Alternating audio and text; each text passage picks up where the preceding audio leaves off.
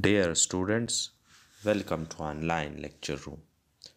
In this video lecture, we will discuss the family Cycadeoidaceae.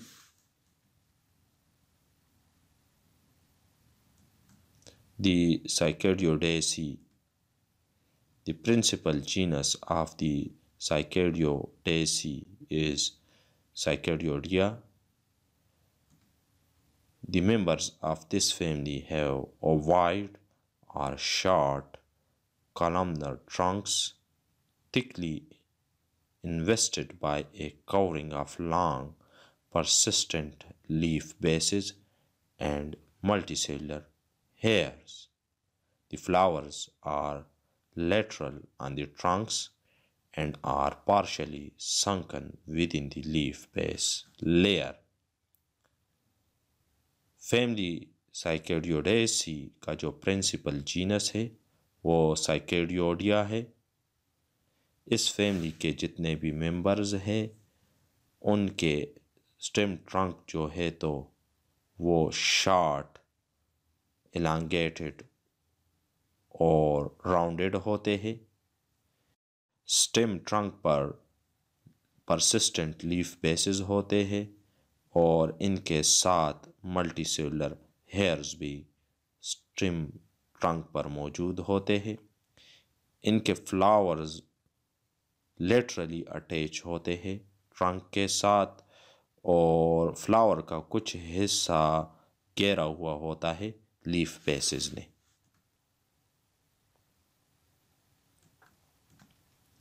In contrast to Williamsoniaceae, the majority of which are preserved as compression, most of the known Cycadeoidaceae are silicified, and as a result, the morphology of both the vegetative and the reproductive structures have been worked out to a degree of fullness.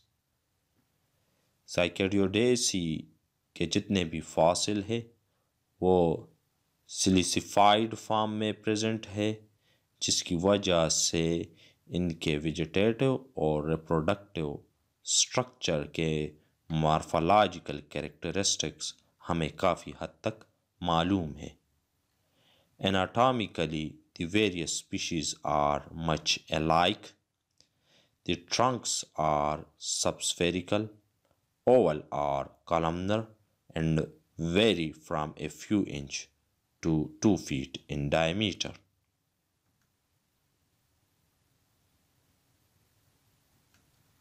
Most of them are under 3 feet in height, although some of the columnar forms might have grown to a height of 10 to 12 feet.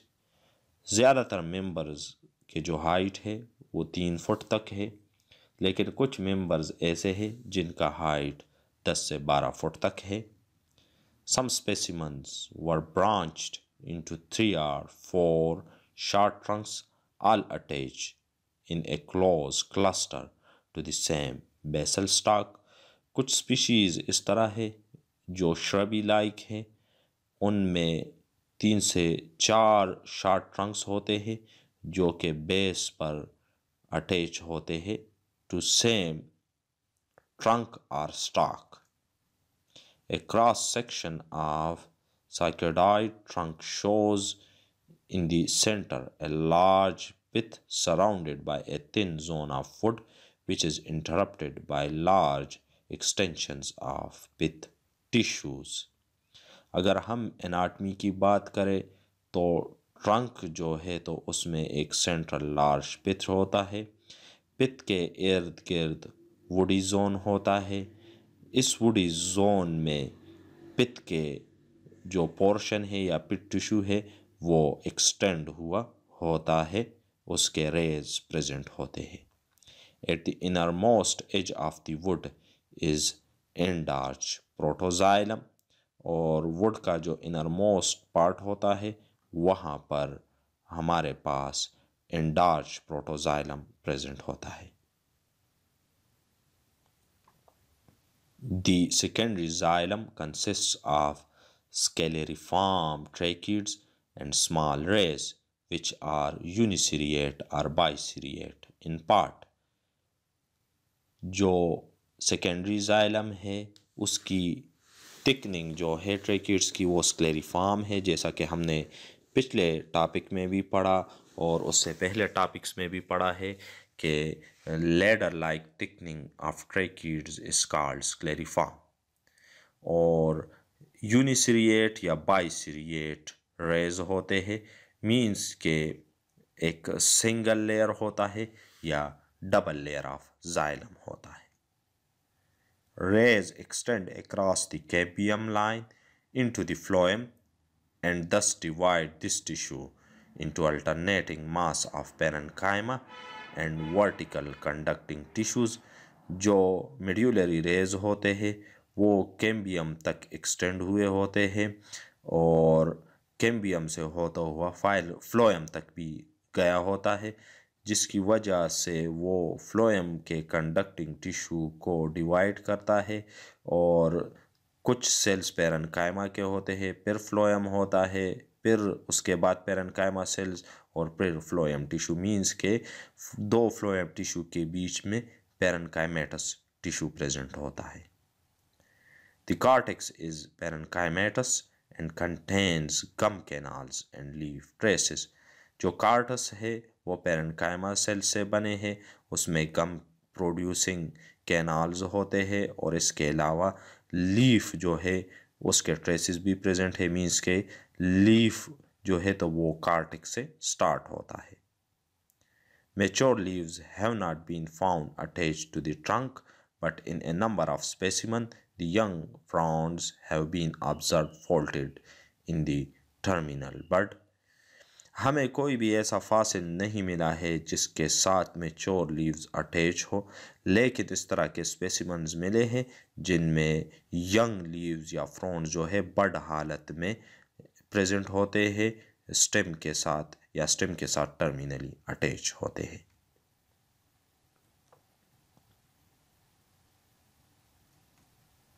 In form, venation and structure, these leaves closely resemble those of the recent genera Macrozemia, Encephalartos and Bovinia। अगर हम morphology की बात करें तो morphologically और इनके विनेशन और leaf का जो बाकी स्ट्रक्चर है वो सिमिलरिटीज़ शो करता है जो रीसेंट जेनरा है, जैसे मैक्रोजेमिया और बोविनिया, और इसके अलावा इंसेफिलार्टस इन जेनरा के साथ सिमिलरिटीज़ शो करता है। Their size when mature is unknown, but the front of Cycadeoidaceae ingens is estimated to have been 10 feet long। The fructification of all members of the Cycadeoidaceae were born on short auxiliary shoot। जो फ्रूटिफिकेशन means के sporangia या seed या flowers जो है वो जितने भी members हैं इस फैमिली के वो एक शॉर्ट ऑक्सिलरी शूट पर पैदा होते हैं। In most species of Cycadeoidea, only part of the leaves subtend fertile shoot।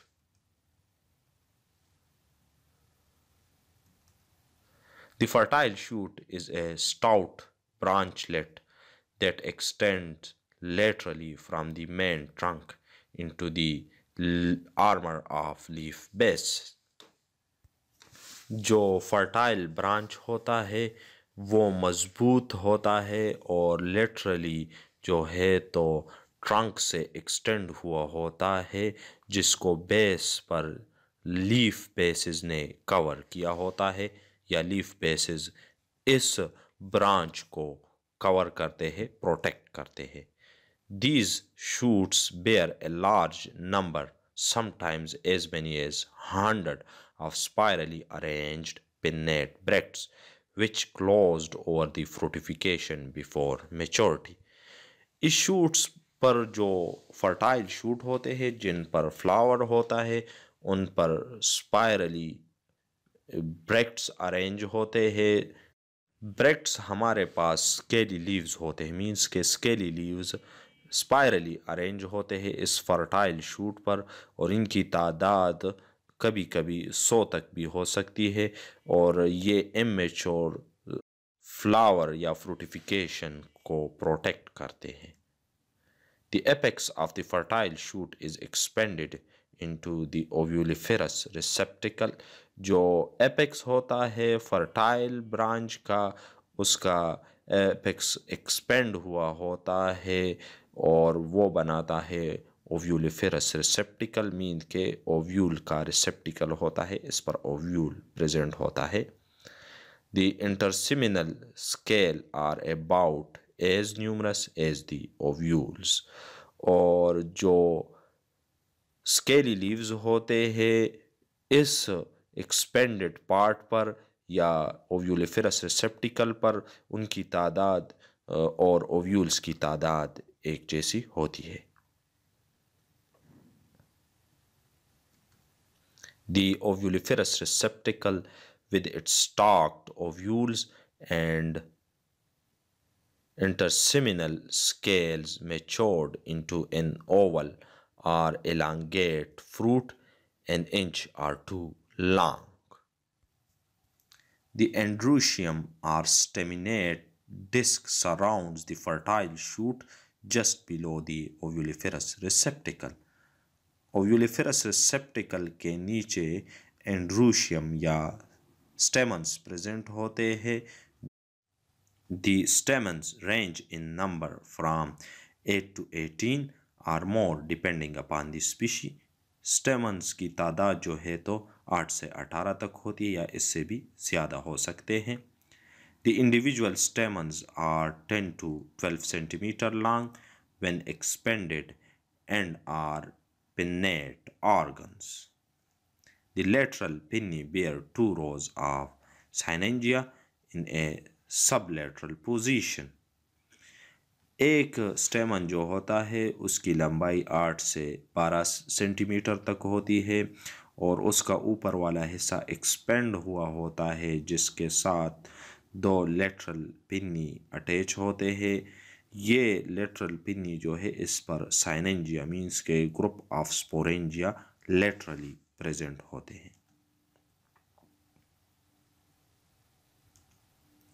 The synangia are shortly stalked or broader than long and contain 20 to 30 loculi in 2 rows। synangia जो है वो stalked होते हैं और वो ज़्यादा ब्रॉड होते हैं, मीन्स के इनकी जो विड्थ है वो लंबाई की बनिस्बत ज़्यादा होती है। इनमें 20 से 30 तक लॉक्यूलाई मीन्स के सेक्स होते हैं, लॉक्यूलाई सेक्स को कहते हैं, जो कि 2 रोज में अरेंज होते हैं। The synangium wall is made up of palisade-like cells and dehiscence was by a longitudinal apical slit that caused the organ to open into 2 valves। The seeds are small oval bodies only a few millimeters long which contain embryos with 2 cotyledons। The fused tips of the interseminal scales constituted a sort of pericarp that protect the seed until ripe। Seed जो है वो Oval shape होता है और इसकी लंबाई कुछ ही millimetre होती है। इसके 2 कार्टिलिडन होते हैं जो प्रोटेक्ट करते हैं और नरिश करते हैं एम्ब्रियो को। जो इंटरसेमिनल स्केल्स होते हैं रिप्रोडक्टिव रिसेप्टिकल पर, तो वो इस तरह शिकल एक्वायर कर लेते हैं आफ्टर मैच्योरिटी, जैसे पेरिकार्प होता है सीड के इर्द गिर्द। Thanks for watching।